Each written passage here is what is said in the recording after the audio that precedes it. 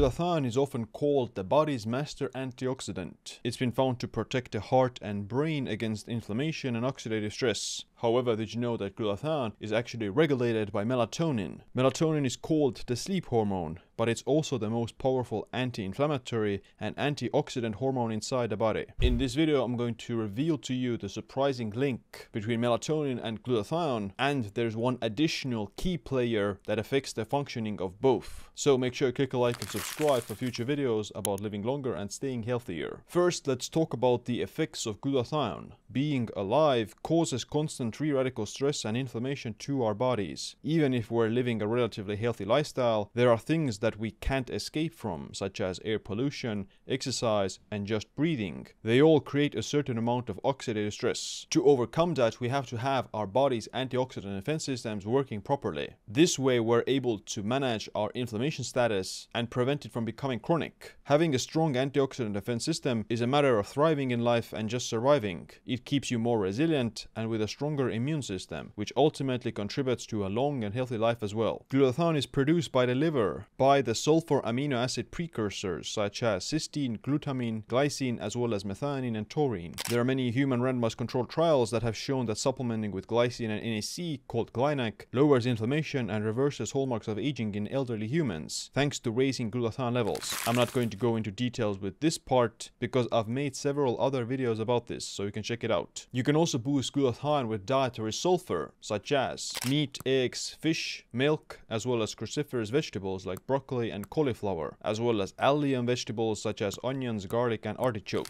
They've all been shown to raise glutathione levels in humans. But that's not the most interesting part, and I haven't even gotten to melatonin yet, which will definitely blow your mind. Intriguingly, sunlight and vitamin D also correspond with glutathione and sulfur. Vitamin D3 sulfate is the main circulating form of vitamin D in the body. Vitamin D3 gets produced when we're exposed to sunlight, but we also need cholesterol sulfate for it. Most of you probably know what cholesterol is, but cholesterol sulfate is quite different. It's an endogenous steroid that has anticoagulative, antithrombotic, anti-atherogenic, and anti-glycation effects. Vitamin D, which you produce when you're exposed to sunlight, triggers cholesterol sulfurylation. This helps to convert the cholesterol in the blood to cholesterol sulfate, which prevents high cholesterol levels. If your cholesterol levels are high and your vitamin D levels are low, then you're probably not getting enough sunlight, because sunlight is what converts cholesterol into cholesterol sulfate and ultimately into vitamin D3 sulfate. Basically, there's a bidirectional relationship between getting exposed to sunlight and glutathione production. This helps to create cholesterol sulfate as well as vitamin D3 sulfate, which are both needed for optimal glutathione synthesis. It's been found that vitamin D levels are associated with glutathione levels in a linear fashion. The higher the vitamin D, and vitamin D deficiency results in low glutathione levels. That's because of the connection between vitamin D, sulfur, and glutathione. And supplementing with vitamin D has also been seen to raise glutathione levels. So where does melatonin fit into all of this? Melatonin is the body's sleep hormone, or hormone of darkness, because it gets produced in the absence of bright lights. In addition to sleep, melatonin has also many other important roles, such as regulation of inflammation, immunity, bone development, vascular endothelial function, antioxidant activity, and autophagy. Like we talked about already, melatonin is able to produce and regulate glutathione levels. This is very interesting because both vitamin D and melatonin have very similar hormonal effects, and they're almost like counterparts of each other. Vitamin D is the sunlight or daylight hormone, and melatonin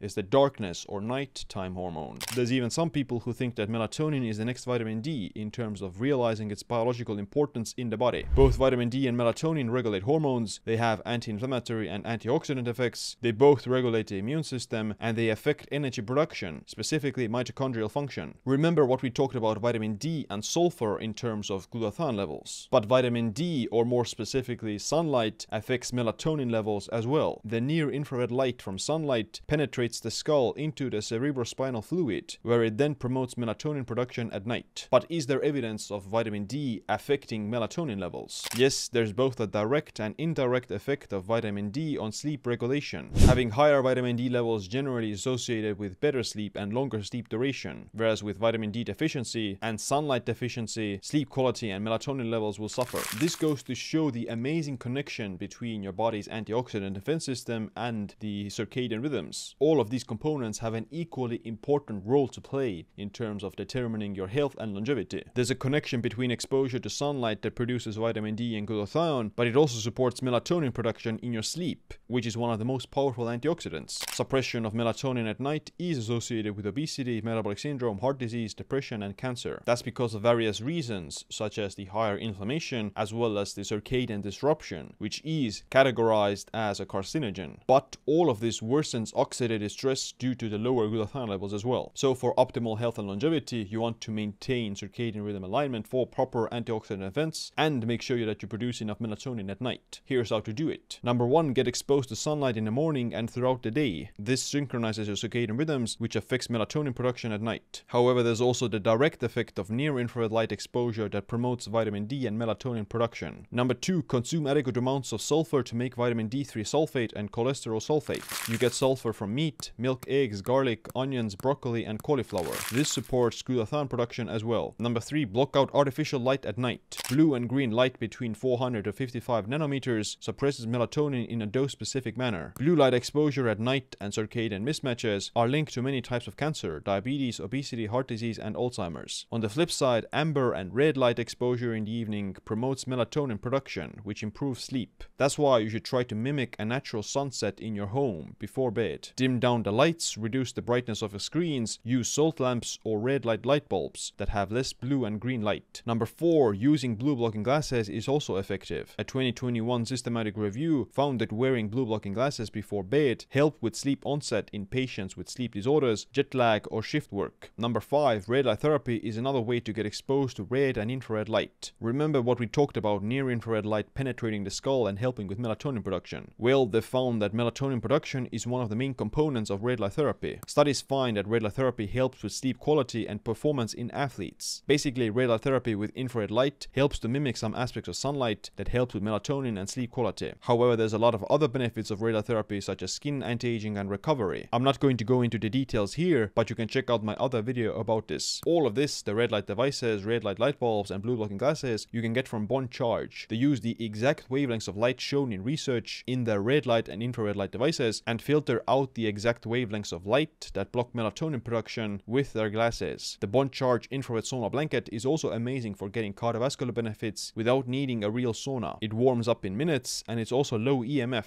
so you're not frying yourself with the radiation at all. All of my followers get an exclusive 15% discount with the code SEAM at bondcharge.com/SEAMLUND. In conclusion, your body's antioxidant defense is incredibly important for longevity. Yes, glutathione is considered the master antioxidant, but after watching this video, I believe that you have realized that glutathione is just like a pawn compared to vitamin D and melatonin. Melatonin and vitamin D, these are the actual master antioxidants, and they regulate glutathione levels as well. These circadian hormones are what really run the show. That's why circadian rhythm alignment is so underrated in my opinion. Unfortunately, in the modern world, there are a lot of things that disrupt these processes. We're spending significantly less time outside. Most people are vitamin D deficient, but they're also melatonin deficient because of the artificial light blocking their melatonin production. As a result, you end up with a weak antioxidant defense and a weak immune system. However, it only takes a few lifestyle adjustments to fix that. Thanks for watching this video. Make sure to click the like and subscribe for future videos about living longer and staying healthier. My name is Seam. Stay optimized, stay empowered.